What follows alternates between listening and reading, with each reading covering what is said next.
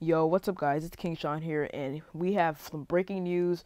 William Jackson has been traded from the Washington Commanders to the Pittsburgh Steelers. The trade is getting finalized now, per Ian Rappaport, and we are expected to get some late round picks from the trade. So I will be discussing that in today's video. But before we get in today's video, make sure you guys leave a like down below, subscribe, and turn on notifications. On the road to 900 subscribers, so if you could hit that sub button, I'd really appreciate it. And let's get to the video. Alright, so like I said earlier, per multiple reporters, sources, William Jackson, the Washington Commanders are trading William Jackson to the Pittsburgh Steelers for a couple of late round picks, as Tom Pelissero says on the screen right here.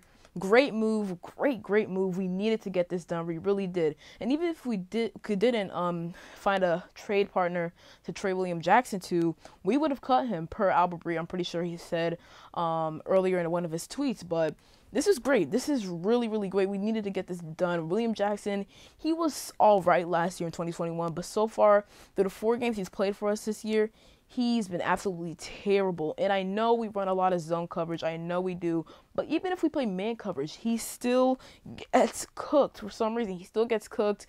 And sometimes he's been having good coverage on his guy, but he just been getting, those catches he's been allowing. It's just terrible. It's just terrible. He's been playing terrible this season. I'm happy we got him off the books now. I take a look here. Nikki Jabala tweeted, per OTC, the Commanders would have $3 million in dead money in 2023, 2024, and 2025 from William Jackson's prorated bonus, but we would ultimately save $12.75 million next year, so in 2023 basically.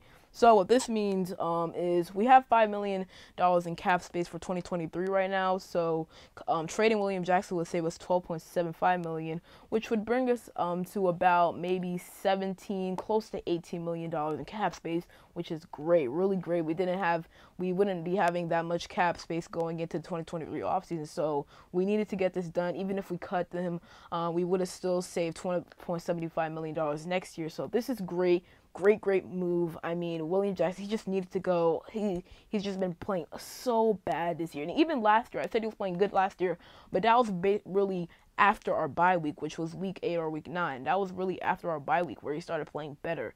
Before the bye week, he wasn't good. He really wasn't good. He wasn't great at all.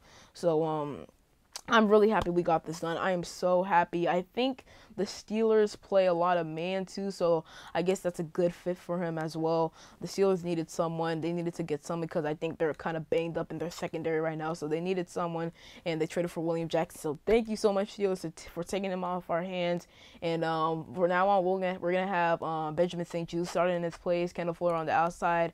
Maybe we'll trade for a cornerback before the trade deadline ends, and then we'll have probably Rashad Wildgoose in the slot. So that is it. That is all I wanted to discuss about today. If you've seen, the trade deadline has been really crazy today in the NFL. Even yesterday or the day prior, I think Bradley Chubb got traded to Miami for a first. Calvin Ridley actually just got traded from the Falcons to the Jaguars. Compensation hasn't been released yet, but that's just crazy. He's suspended for the whole entire 2022 season, of course. The Jaguars have to figure out a way to extend him for next year. So it's just been a wild day. I think Jeff Wilson just got traded from the Niners to the Dolphins, but it's just been a wild day until the trade deadline, and we made a trade. Hey, Ron Rivera, congrats. I gotta give you your props on that. So that is the end of today's video. I hope you guys enjoyed today's video. If you did, leave a like down below, subscribe, turn on notifications, comment what you guys think other than that, it's been King Sean, and I'm out. Peace.